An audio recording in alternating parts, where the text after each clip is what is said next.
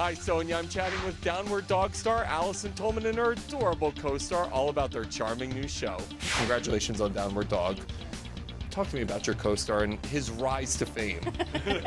I will tear your world to pieces. Ned is actually a rescue dog. When they went looking for the dog star of the show, they really wanted a mutt and they wanted a rescue. Ned was in a shelter in Chicago called Paws Chicago and had been there for about a year when they found him and cast him based on his beautiful eyes. 2 months after that, we were shooting a pilot of our TV show, so he had a really rapid rise to fame. Speaking of rapid rise to fame, you've had a pretty rapid rise to fame as well. We have a lot in common in that way. Certainly every opportunity that I've had since Fargo has been presented to me because of Fargo, so I'm really thankful for that opportunity. There's not a world in which I thought I would be starring in a sitcom with a dog on ABC. Hey, buddy.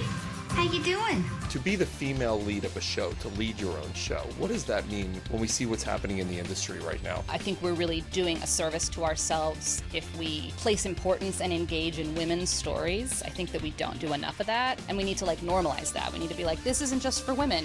Everyone can watch women's stories. We've been watching men's stories for years and years. Just because these are stories about women, just because this is a character who's a female, doesn't mean that it's only relatable to women. Everyone make sure to check out Downward Dog on ABC every Tuesday night.